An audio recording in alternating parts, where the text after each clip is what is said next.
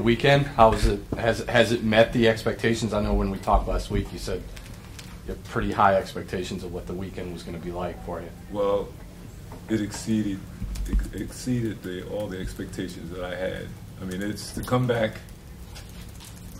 to this environment with all the love that I've received from top to bottom is far greater than what I ever imagined that it could be. Because I've never been a part of anything like this, and and I'm glad the young guys came to watch, to see that when you pay the price and you do things the right way, and you take care of yourself, your body, your mind, and stay true to yourself, that good things can happen for you and to you. And I appreciate that. I thank God for all that He has done for me, and the mindset that He gave me, the focus, and I give all the credit and praise to Him. What led you here? I mean, was it the greatness of an Austin Carr or a Collis Jones, or why Notre Dame? And you weren't recruited by Digger, correct? No, he did. He did. Okay, yeah. I'm sorry. It was the greatness of Digger. At At least in his mind.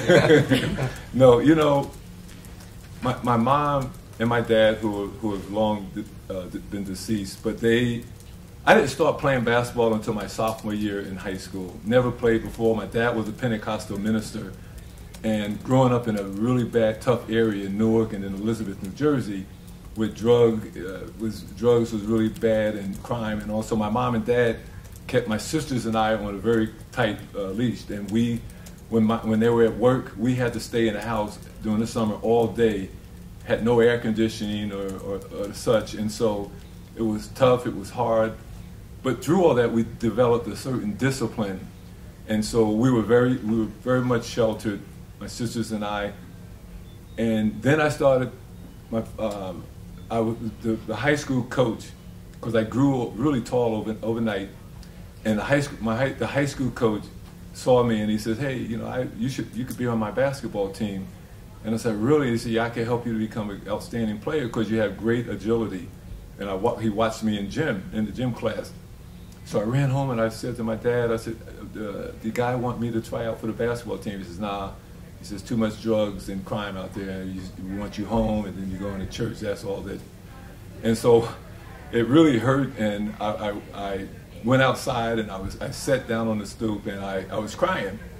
And my cousin, he was the first black eye, nose, and ear surgeon in the state of New Jersey, and he came by and he asked me, he said, "What's wrong?" And I said, "My dad won't let me play basketball." And he said, "Why not?" He said, "Because he don't want me getting involved in drugs and all." And so he went and he spoke with my dad, and he said, "You have to trust him and let him go out and find his own way." And so they talked. My father came in and he said, "Hey, you know what? You go ahead and play and just stay out of trouble." And I said, "Okay, Dad." From there, it was all she wrote. I played. I loved it. I practiced and played. I was in the gym all the time. And I was very fortunate because I had a guy that he was a high school guy that dropped out of high school, but he was really talented. And he taught me, he says, it's very important for you to use both hands, left hand and right hand. Because if you only use one, then they can kind of defend you and force you into your weaker side. So we did that and just did it religiously. And I became very good with both hands. You couldn't tell if I was right hand or left hand. So I'm very blessed. I've happened upon the right people. I stayed out of trouble because of the pressure and the guidance of my mother and my father. My oldest sister, my niece over there, her mother, my sister Barbara, she was in charge of us, my sisters and I, and when my mom and dad were at work. And she kept us in the house during the summer times, and we could not go out. We had to stay in. It was hot. We had no air conditioning. So that helped me with a discipline, and it kept me out of trouble. As I grew and became older, where then I didn't need all that because I knew myself what was important for me, and I stayed focused with that. I'm a little bit younger than you, but I remember the term that would be used today is you had a great motor.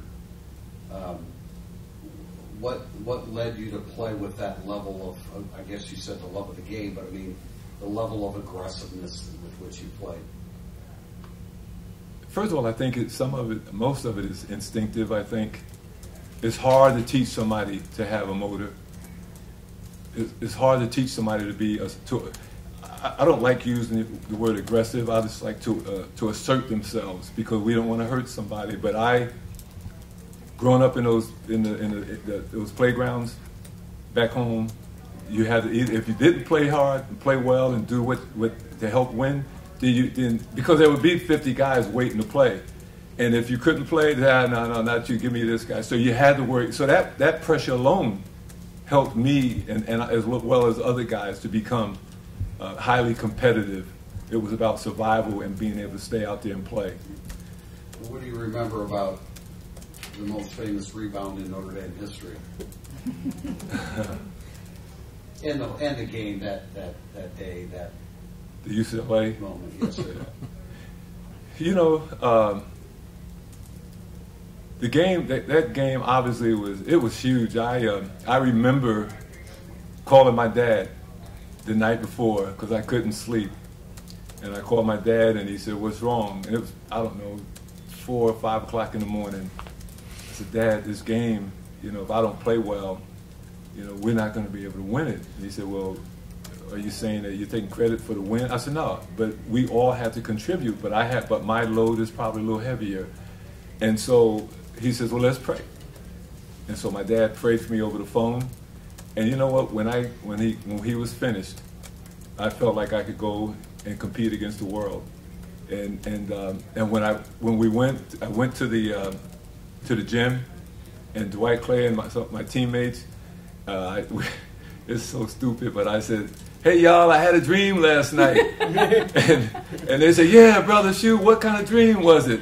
I said, "I had a dream about a Bruin." And they said, "What happened with the Bruin?" I said, "The Bruin came and he didn't like the leprechaun. And the leprechaun worked magic on him and kicked his butt." Oh, well, we just say butt, okay? And so Dwight Clay was the funny. He and Gary Brokaw. So they was, "Yeah, brother. So what else happened?" I said, "We stopped them. We did." And he said, "Well, what happened to Walton?" I said, "Walton was of no factor." And so we said, "Hey man." And so we said, "All right, let's get in there, go kick the Bruin and Walton's butt." And so we had our hands in it. So we went out and we were geeked up. We were on high motor.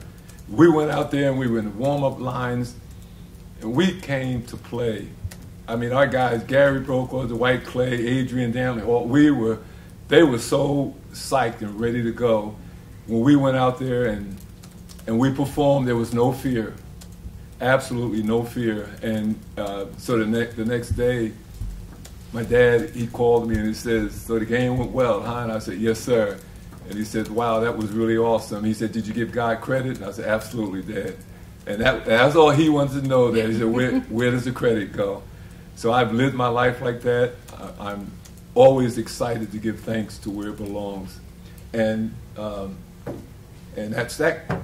So what's the next one? John, if I can ask 2 questions. One, the student athlete that comes to Notre Dame, they say it's a 40-year commitment. How has the Notre Dame brand behind you and that foundation helped you in your personal life and your professional career? Well, and then the second one, you've had a chance to go back and watch that 74 game. What was it like to watch it? Not as a player, but as a viewer. Oh, I smile. It brings a smile. Because, I mean, it takes you back into the past to be involved with one of the great memories that you have, and so when I can see it on tape, I'm still very proud of it, and of our guys, of our team, the fact that we could go out and pull off something that was so vital and important for, I think, college basketball, because the Bruins they were beating everybody. Nobody could compete with them, and they were great, and so on that day we were the best team. I wondered if I could ask you about the medical situation that you had while you were in school here, and just the recovery process and what that time was like for you, and what the Notre Dame family was like for you during that time.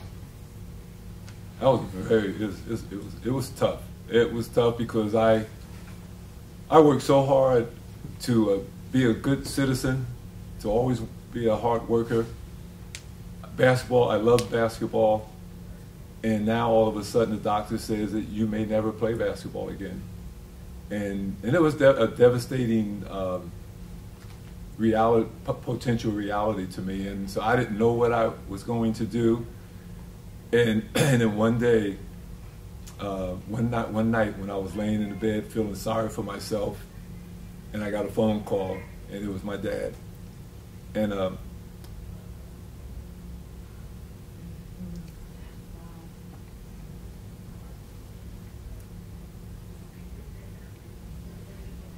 my dad is